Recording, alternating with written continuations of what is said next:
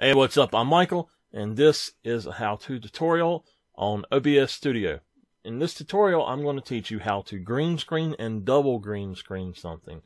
Now, this is very useful for people who want to make tutorials or do live streams and they want to have their self on the screen.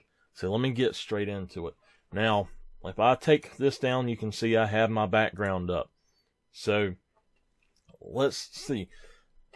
Look at my screen right quick. I have a sheet over my chair and a sheet hanging up that are different shades of green. So how will that affect green screen? And I will show you right now.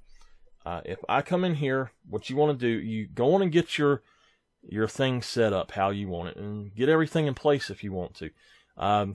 What I would suggest doing is if you're setting up your green screen for the first time, set up your lighting, get it right. Now, if you notice this right here, this is actually part of my microphone stand. That's not going to be green screened out. This is my shock mount, actually. So that will not be green screened out. Just be aware that that's what that is. So what I'm going to do is I'm going to come in here, right-click on my webcam, and I'm going to hit Filters.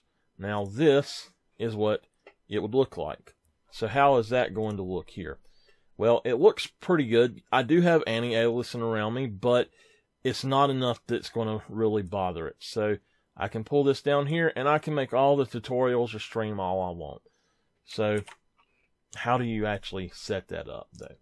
Well, the first thing I'm going to do is actually take these out, and I'm going to start from scratch and show you exactly how to do it. The first thing I'm going to do is you can either right-click and hit Add, or hit the plus button. I'm going to hit Chroma Key. Now this one, I'm going to say chair, and then I'm going to make one more, and I'm going to say background, if I can type. Now the first thing I'm going to do is I'm going to mute the background, and the chair I'm going to have here. When I say mute, I mean and make it invisible. So that's basically the same as soloing and muting a track in a digital audio workstation. Just that's why I use that terminology. So for the chair, you can see that with the regular green screen thing, the normal chroma key that's set to green, that is pretty good. It'll take out your whole background and everything. But that's not what we want. We're going to actually pull all of these sliders down. We're going to come over here to custom. Okay. Now, we're going to hit select color. Actually, I'll tell you what. Let's pull this over here. So you can still see this part over here, okay? Now we're going to hit select color. We're going to come down here, pick screen color. Let me find one that looks pretty good. Okay, there we go. Now, what we're going to go for is to pull out just the chair. And that's pretty good right there. I'm going to pull this up just a little bit to smooth it out. Okay.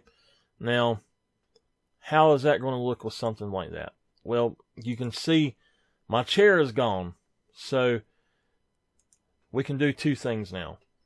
If you look at this, you can see I still have a pretty bad look to it. If I pull this out, it's not as bad, but you can see that it doesn't look all that great. So let me pull that back over. And now I'm just going to, oops, that was at 62, wasn't it? I'm going to go to background now. And this one's on green. Let me show you what it looks like if it's on the green setting. I can pull that, and if I do this, let's see here. Now, look at me.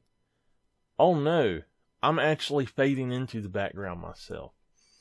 So what do we do about that? Well, you go back, you cut off the chair, and you pull everything all the way down, and you change this to custom. Okay, now same exact process. I'm going to pull this over here, pick screen color, and just pick one. Hit OK. And from there, we're going to pull that out. Now, we're going to cut this back on. You can tell that it took out the top one You don't have to have very much going on. You can pull that over just a little bit, and that looks pretty good.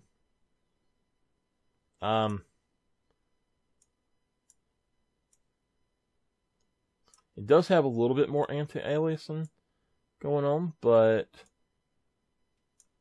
how does that look? See, the anti-aliasing on my head looks a lot worse, but I think I know why. I think that this should be about 49.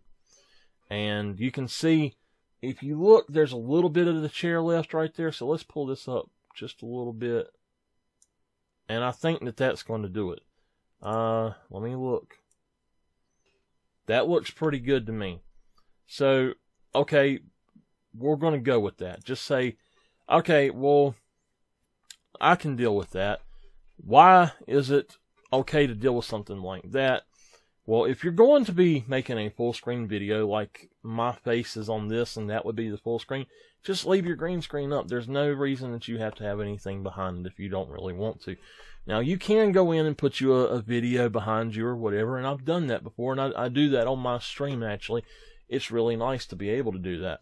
But, now here's the thing. If you're going to have this, what you need to do, what you can do, minimize yourself a little bit, or just pull yourself down into a corner, and say you're going to do tutorials, you're going to do a live stream. You don't want to be taking up the whole thing. You want people to be able to see your video game. You want people to be able to see the program that you're using or whatever. And if you look down here at me, you cannot tell hardly at all that there's any anti-aliasing at all going on. So that is how you not only green screen, but double green screen something. And let me just say it this way. If you have 4 different green colors, what I would do is start with the one that is closest to the camera and work my way back and green screen each of those out in a different layer. And it should work out for you. So there you go. And I hope this has helped. If it has, give me a thumbs up. Let me know in the comments. If you have any requests for more, you have any, and that's going to stay down there, huh? If you have any requests for more videos on OBS or something like Video Studio or something, let me know and I will try my best to help you out. I'll see you later. Hey, I'm Michael. Thank you for watching my video. If you'd like to know or see more, I have links in the description, and I have more video content over here. See you later.